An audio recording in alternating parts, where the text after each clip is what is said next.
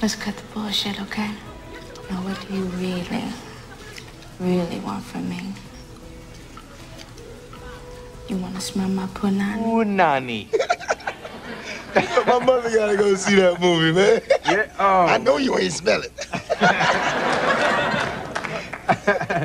Did you get...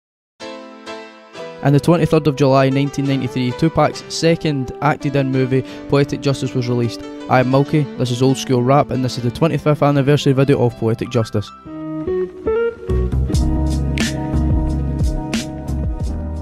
I can't believe that Poetic Justice is now 25 years old. Like, everybody just take a second to let that sink in. That's fucking crazy. This movie is genuinely older than me. Anyway, also before we start this video, if you've not already seen this movie, you've somehow missed it or not had the opportunity to watch it, go watch this video and then come back, because I'm going to be talking about what happens in the movie and I don't want to spoil it for anybody.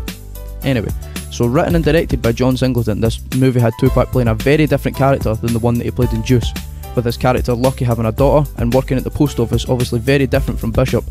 Tupac said himself he had to really draw back and calm himself down to play this role, and ended up having a bit of drama on set, as most people already know, regarding him being asked to take an AIDS test by like about 4 different people and refusing. Tupac also said in an interview that working with Janet Jackson was actually like working with the president. He said he walked away with a good experience, and that he believed that he got so into the role that he genuinely fell in love with Janet, and that when the movie wrapped and finished, he felt a presence, it felt like a breakup. So the movie starts off with Janet's character Justice at the movies with her boyfriend Markel, played by Q-Tip, who we see later get shot in the back of the head by people that he ran into that he had a problem with beforehand. This is where we see Justice close off and start working in a hairdresser's and start writing her poetry, which obviously plays a big role in the film. Then she of course meets Tupac's character Lucky, who brings mail from the post office where he works into the hairdresser's.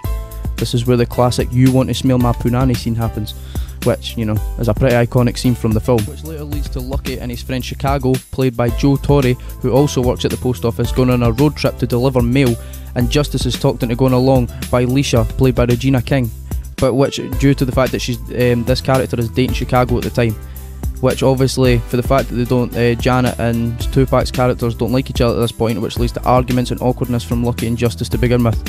But later, when they crash a big family barbecue by claiming they're a part of the family, Lucky and Justice start to bond, realising that they have more in common than they think. We see the characters get closer and closer and eventually kiss after Lucky has a falling out with Chicago because of a fight breaking out between him and his girlfriend, where he ends up hitting both the girlfriend and Justice, with Lucky ended up leaving him at the side of the road just in the middle of nowhere. And also, while on this road trip, Lucky also planned to take a trip to visit his cousin to work on some music.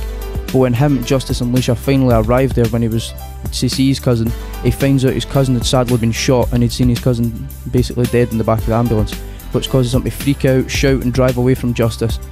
But then the end closes off with Lucky bringing his daughter to meet Justice. He brings her into the hairdressers, and then they end up getting together, and Lucky obviously thoroughly apologises for how he acted.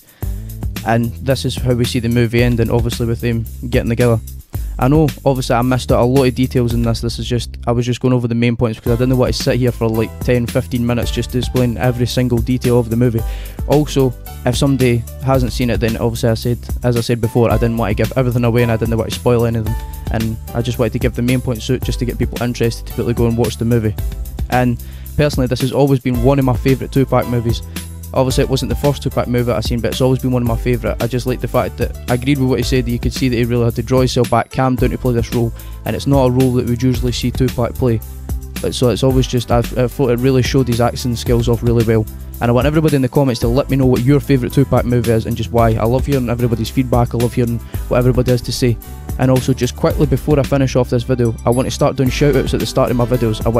Because everybody supports and helps me so much, I want to help you and give back. So all you have to do is like this video, make sure you're subscribed, and then send me proof on my Old School Rap page. Just DM me it, send me a proof of a picture of you liking this video and being subscribed, and then send me a screenshot of what you would want shouted out at the start of this video. So then you could be a chance that obviously I'll pick who to shout out in the next video, and then I'll just keep doing that every week. So this has been Milky, this has been Old School Rap, and I'll see you all in the next video.